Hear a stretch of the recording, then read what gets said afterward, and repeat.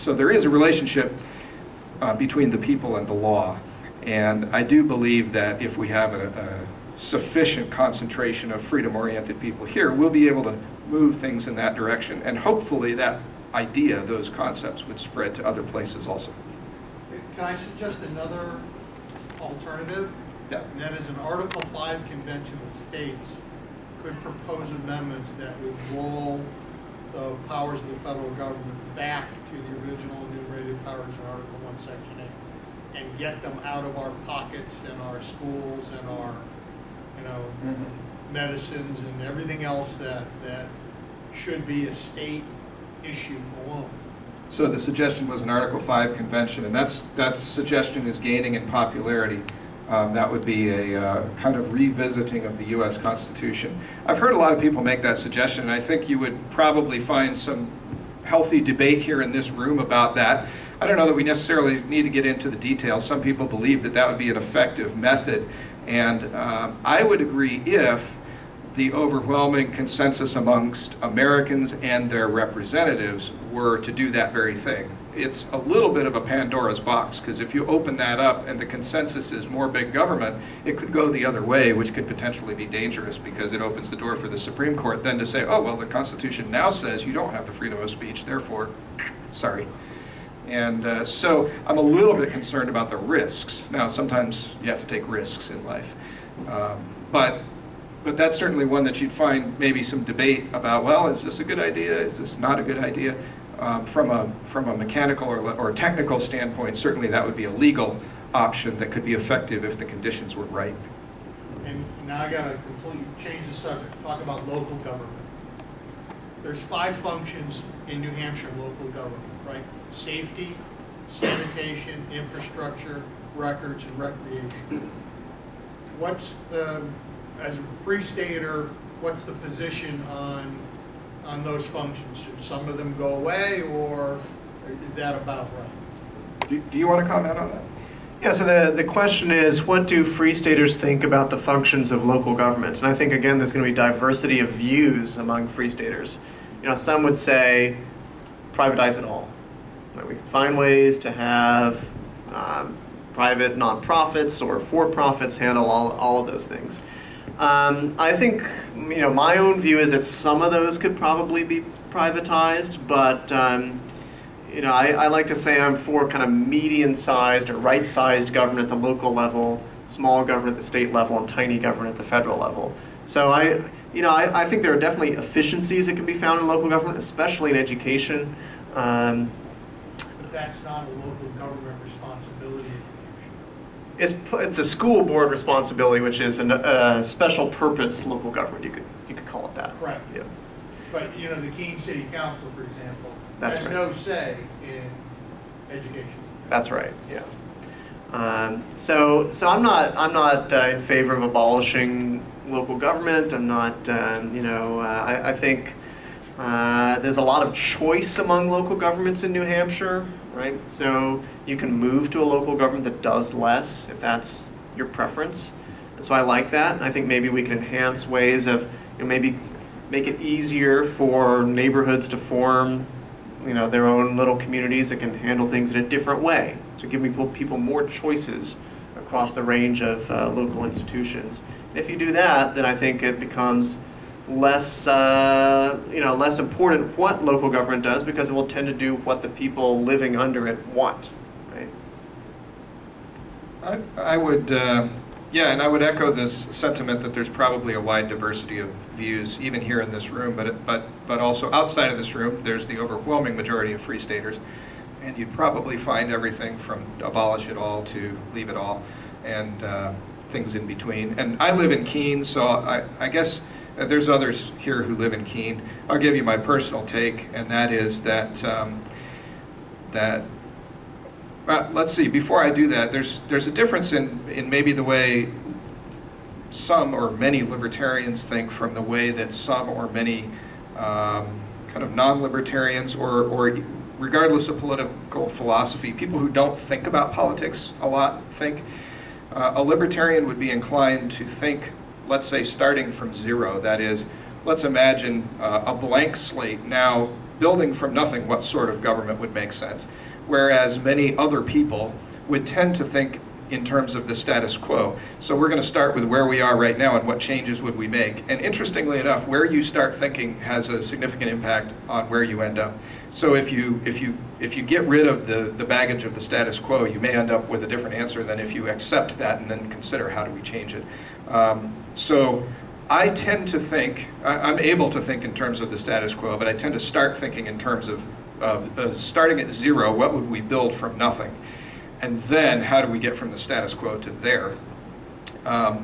Safety would be one, or public safety, I'll be more specific. Public safety would be one where I might admit there's could be some role for government. And when I say public safety, I'm specifically referring to ways in which people can act that will infringe on other people's rights. So those are areas where maybe a local jurisdiction might have some legitimate authority. If you're doing something that is unsafe such that it endangers your neighbors, then that's not an especially libertarian thing to do, and for a government to protect your neighbors from your dangerous behavior might be a legitimate function of government. Recreation, on the other hand, might not be. Record keeping might be something where a uniform standard would be important within a jurisdiction, but the functions could be outsourced, you know, like property record deeds and things like that. So it may be that, you know, you can record your deed wherever you want, put it on the blockchain, but it has to meet these standards so that when there are disputes in cases of law, they can be settled in an efficient way, something like that. So I would have kind of a mixed answer to your question, and I think if you polled the room, you'd find several other takes on that as well. Other questions? So I believe the Free State Project is now, is it 80 or 85% of the way to its goal of signers? So in that sense, it seems that the Free State Project is coming to an end in the sense that there will no longer be a central goal to the project. What exactly is the future looking like in that sense for the group, whether it's the corporation or the activists, doing things under the name of the Free State Project? Is that actually going to end soon, or is it going to continue or morph into something else? So the Free State Project, and it's currently about 87%, I think. The Free State Project's about 87% of the way to the goal of 20,000 participants. It looks like it might be coming to an end. What's the future for the Free State Project, either the activists or the organization itself? Do you want to answer that question? You're still on the board. I'm not anymore. Yeah, so actually, I think about half the board, this takes a lot of our time, and it's unpaid and all of that. So I think half of our board says, as soon as we hit 20,000, I'm out. so that's going to happen in maybe 2 years, maybe less. So the Free State Project as an organization is going to start winding down. Now, I think we need to stay alive to get, you know, when you sign up, you agree to move within 5 years after we reach 20,000. So I think we should stay alive for the next 6 or 7 years for those 20,000 people to move here. But it is definitely winding down, and who knows, 10 years from now will people even use the term Free Stater, because there will be a Free State Project, right? So what do you call the people who moved? Maybe it's not even in the lexicon anymore. We're all just kind of Granite Staters doing our thing. So yeah, the Free State Project has a time limit. It's not going to do the March of Dimes thing and say, okay, now we're going to do something totally different. It is going to wind down. And one of the nice things is, regardless of what the organization does, which really has kind of rights to the name and the database of people, and that's just about it. The Free State Project doesn't have any members. There's a trifold handout, by the way, and we gave that to all of you to illustrate the kind of thing that we would pass out maybe at an event or something like that, to show what the marketing materials look like. And I think it mentions in there, in the participation guidelines, it says explicitly, the Free State Project does not have members. There are no members. There are no dues. So it's all funded by donations, mostly from individuals, almost exclusively, I think, from individuals. And so if somebody doesn't like the Free State Project, they just can simply stop saying Free State Project, or stop, clicking on the URL, or stop donating money or whatever. So even if the board goes off the deep end, that doesn't really affect me. I just live here now. As far as whether or not we could call ourselves Free Staters, I guess that's up to us. I don't have a real strong opinion on that, but I do think that the formal effort of we've got to 20,000 and then now there's 5 years to move, I think that's kind of the logical conclusion of the project. If it, you know, if the board says, oh, let's have a second Free State project, I don't know, whatever, I'm going to stay here. That's my answer. Is it true the Koch brothers are funding the Free State project? Is it true the Koch brothers are funding the Free State project? You have more recent data than I do, but this accusation has been levied for many, many years, and I can tell you from my time on the board, and actually ours overlapped. Jason was off the board for a while I was on it between about, what, 2009 and maybe last year. And the straight answer up until last December was directly no, and indirectly the Koch brothers fund everything in the world, or something like that. Yeah, we haven't got a dime from Koch Industries, Koch Foundation, they're a nonprofit. We haven't got a dime from any foundation that I know of, or any large corporation, or any government. We're almost exclusively small individual donations, $25 to $100. You know, that's where our funding comes from. We get small share, like maybe 5 to 10% from small businesses, but the vast majority is from individuals. And by the way, just as a follow-up to that, the idea of funding the Free State project, there's a like, does the Koch brothers fund the Free State project? Scale is something that's worth noting. The Free State project has raised and spent less in its entire existence since 2001 than many noteworthy organizations raise and spend in 1 year, some in 1 quarter. So it's not that the budget is some enormous thing. It's a small budget, and a small, for most of its history, was all volunteer. Occasionally we would contract out things like PR, graphic design, stuff like that. And only within the last couple of years have there been any kind of paid staff, if you will. So even if the Koch brothers funded it exclusively, it's not a big amount of money. Rich? Has somebody reached out to the Koch brothers? Because yeah, we would love to live up to their accusations. Somebody call those guys. Yeah. Hey, I would take their money for my nonprofit, which is educational and more up their alley, I think. So, yeah, we'll see. Mark? Could you compare and contrast the success the Free State Project has had in its lifetime, or participants in the Free State Project have had inside of New Hampshire in their lifetime, for the small amount of money that has been raised from the Free State Project versus, say, the Independent Institute or the Cato Institute or one of these large organizations that raises more in a quarter than we have in our lifetime? That's a great question, Matt. Efficiency is important, right? Yeah, I'd like to answer that question, actually.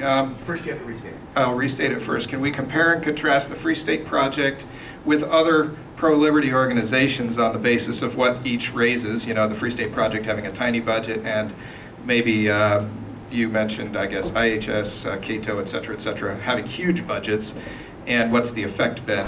So the short kind of overview answer is the Free State Project is 100 or million or billion or gazillion times more effective than any other pro-liberty organization on the planet in the history of pro-liberty organizations. Now, that's first of all a true answer, and second of all, it's not the whole story.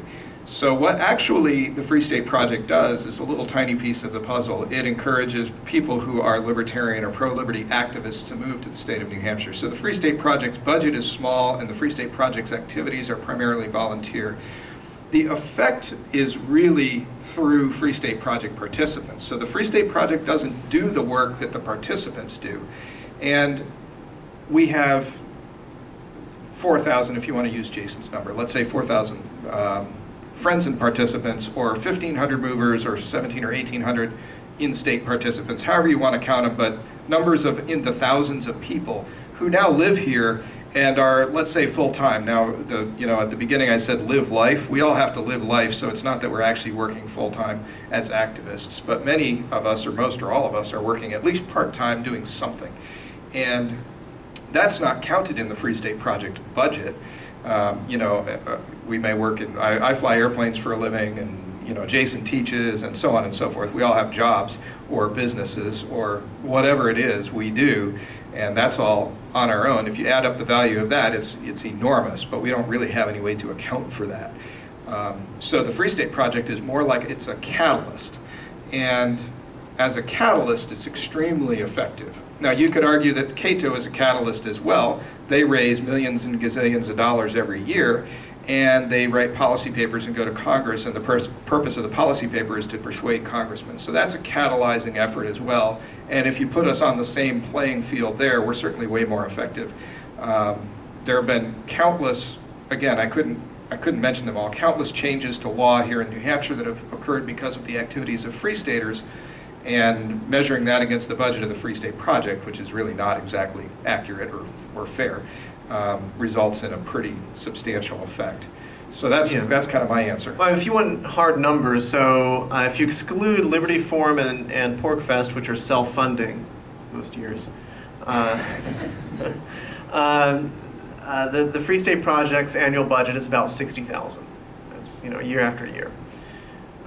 Compare that to 10 to 15 million for Cato Institute, 2 to 5 million for Institute for Justice. I think Students for Liberty is 1 to 2 million. Josiah Bartlett Center for Public Policy here in New Hampshire is $250,000 a year. And I think it was about 7 or 8 years ago, we did a study of local government savings, budget savings, that could be directly attributed to the participation of Free Staters in town meetings. And that figure was in the millions at that point. That was 7 or 8 or 9 years ago. That was before the State House budget, which from Yes. 08, 09, was it, or 10? I forget which session it was. Yeah, so it doesn't include anything at the state level, doesn't include anything that's happened locally since, doesn't include any of the personal freedom stuff that people are involved in. So it's, the bang for the buck is huge. And it's not just a redistribution of effort from other parts of the country to New Hampshire, because people get active in a way that they wouldn't have been. If you're in Texas, I'm outvoted, I can't do anything, you know, that's of any significance, so I'm not going to be active. If I move